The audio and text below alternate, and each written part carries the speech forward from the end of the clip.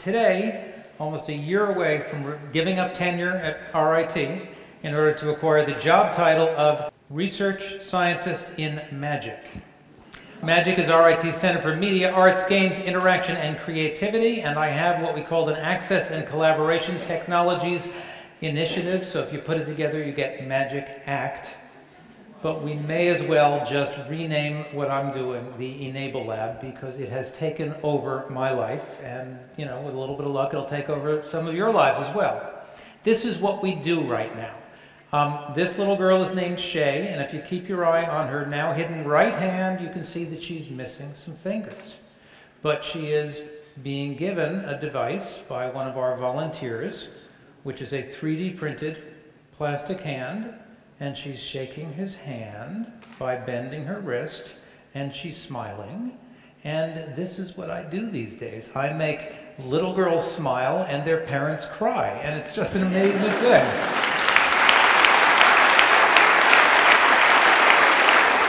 And this all started, for me, a year and a half ago, but it started really for the world just about 3 years ago, when the guy on the right, Richard Van Az, a South African carpenter, accidentally cut the fingers off of one hand and was told that he could not get a prosthetic hand to solve that problem for less than $40,000. And even then it probably wouldn't work because fingers are really hard.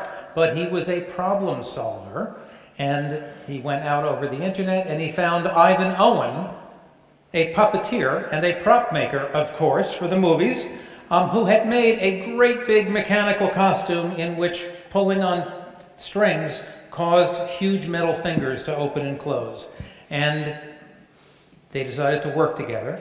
And over the course of a year, they developed this, the original RoboHand, a plastic 3D printable mechanical device with strings running from a back of the arm gauntlet to a front of the hand palm, and when you bend your wrist, the strings tighten up underneath the fingers. And so, as we like to say to the boys and girls who we give these to, when you bend your wrist, you will make a... It's that easy. So a year and a half ago, he made a YouTube video in which he told the story I just told you. And he said, you know, I found out that 1 in 2,000 children are born with some kind of an upper limb abnormality. 1 in 2,000 children. Far more than you would think, but that's because they usually walk around as grown-ups and as kids with their hands behind their back.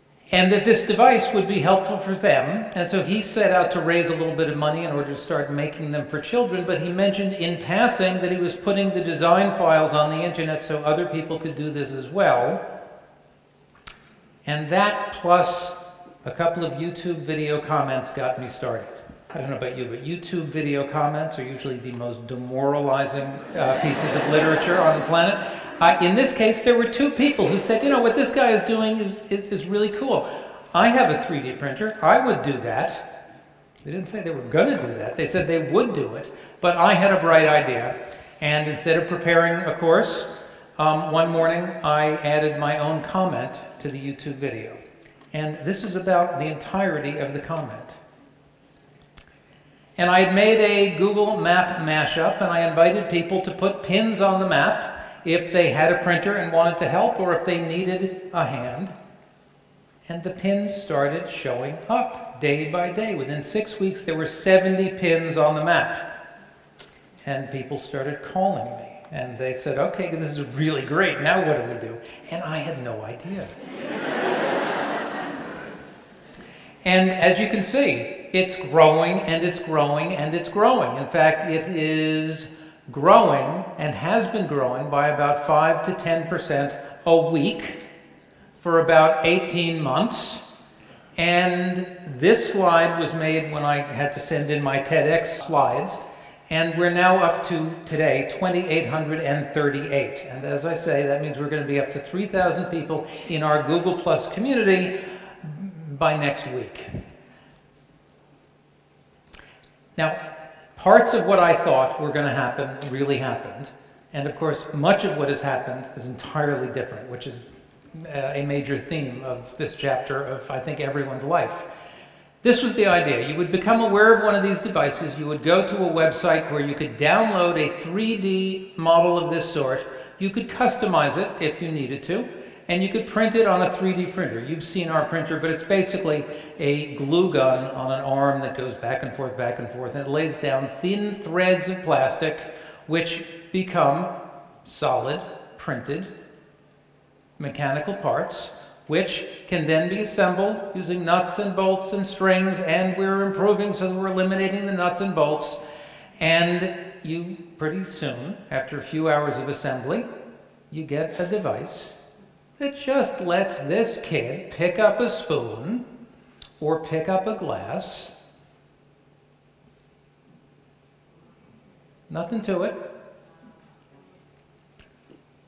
And of course, then, and there are videos like this showing up every day all over the world right now, he says, "Thank you, this is really great." Now, it's not just hands. We developed an arm here at RIT, now known as the RIT arm, in which if you bend your elbow, you make a fist. I haven't got a good rhyme for that one, but you can see it's quite useful, it's quite fun, it makes him smile. And for that matter, it's not just amputations. Somewhere in this audience is one of my students, Elizabeth Jackson, who's developing an exoskeleton for people who have their entire hand but may have lost control of their fingers. Well, she's come up with a really nice object, gizmo, that will allow you to open and close your hands as you open and close your elbow. This is not rocket science. That's what's so interesting about it. But it's really powerful. Now, those of you who heard, my apologies, my TEDx talk last time around, here's what's new since then. The original notion was that people would match themselves up. Well, now we have a matchmaker who goes by the email address of e-NABLE matcher. And here's an exemplary story that came out just 2 weeks ago. This was our first hand delivered to China. This woman heard about us somehow.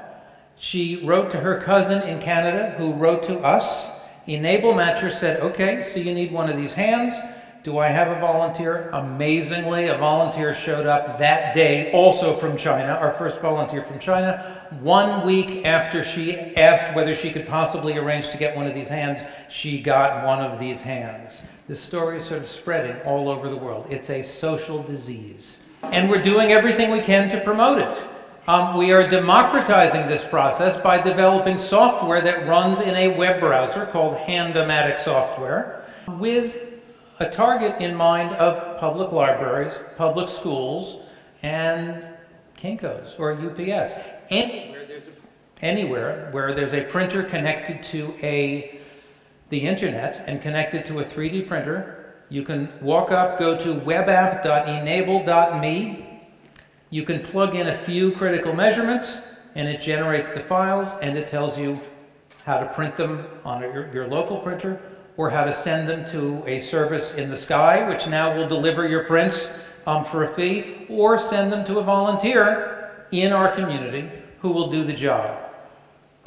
We've also developed a whole education program, and I say program, and I mean we've got a few score people out of our few thousand volunteers who are particularly interested in education, and they're producing videos, and they're producing diagrams, and they are hijacking classrooms and after-school programs to get children involved in this process.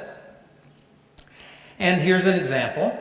Often, and if you ask your children or visit a class and you say, "Have you ever seen a kid who's missing fingers?" The kids know it. In every class there are 1 or 2 kids who knows a case like that. And these days they're hearing about 3D printers, and someone says, "Could we make one of those for that kid?" And they're doing it. Which of course is the best imaginable way to learn about technology, to learn about distributed manufacturing, to learn about community and collaboration, and to learn what all of those things are really good for. And we are now mainstreaming. Remember, this was developed by a carpenter and a puppeteer and a community of rank amateurs who really had no particular qualifications. But a month ago, we held a conference at Johns Hopkins University that attracted 600 people, including about 30 kids who wanted hands and their parents who wanted hands. And by God, we had workshops in which we explained to the parents and kids how to assemble their hands. We had another workshop for prosthetists who right now can only offer devices like this for $8,000 to $40,000, and we're giving them away for free. And together, someone probably knows the Santangelos, they're here in Rochester. Somewhere along the line, we have found a way of not only giving hands to these kids, but providing new options to the practitioner community, and, by the way, catapulting Johns Hopkins Hospital and, this is the invitation, a hospital in Rochester to the forefront of innovation in this field. And in the course of doing this, we've had to change our techniques further. It turns out when people came to the conference, they did not send us their measurements in advance. And so we had a panic attack about 10 days beforehand when we thought we were going to have about 100 kids and families all disappointed because they weren't going to get the hands they had come for. So we invented a technique. We built a spreadsheet. We put out a call to our 1,500 member community. We said, we need hands of all these sizes and of every color filament you have. Fill in the blanks. Let us know what you're printing and mail them to Johns Hopkins Hospital. When we get there, we'll assemble them in the workshops. We'll give, we call it the shoe store model, and it worked. And so we now have a way of reaching out to a community of thousands and saying, for example, true story, in December, a trauma surgeon from the northern border of Israel and Syria is going to spend a week at Hopkins Hospital learning how to do 3D printing, how to assemble these devices. There will be groups of Boy Scouts and Girl Scouts and Heritage Scouts and Jewish Boy Scouts and Catholic Boy Scouts and Islamic Boy Scouts. And they're going to have a party in which we're going to put out a call to the entire community. The hands are going to show up. They're going to do the assembly. And then Dr. Lerner will take them back to Israel, where they will be used to provide inexpensive prosthetics to people who are stuck in the nightmare that is Syria right across the border. So it's a multinational, multi-ethnic, multi-religious, and it's going. And once we've done that, we expect to go next to Haiti and perhaps Kenya. And in Kenya, at least, we're gearing up that when we have our Handapalooza, or Handapaloozas, whatever the plural is, all over the world, there will also be a video wall, and we'll have Kenyan Boy Scouts and Girl Guides collaborating with us, and we'll probably do a suitcase party so that whoever wins the raffle will get to carry all of the hands with us to Africa. This thing is just going and going and going. We're beginning to do research on the physical and practical effects of these devices. But I got to tell you, I saw a video after submitting my slides in which a very articulate 11-year-old in America, he hasn't even gotten his hand yet. And the interviewers just caught him saying something that really seems to be a big part of why this has taken off. He said, you know, I have bad dreams, and there are these monsters who are coming to get me, and now in my dreams I can say, I'm the big guy, and you can't scare me, and now I have two hands. I'm not afraid of you. The psychological effects, not to mention the fact that it is clearly useful for many two-handed tasks, and it turns the kid who seemed like, you know, that shy, odd kid into the coolest kid in the class. It turns out to be a work in progress, and this concludes the November 2014 update. There's a lot to do. It started here in Rochester. It's spreading around the world. Our operators are waiting for your calls. It's a great opportunity. Thank you very much.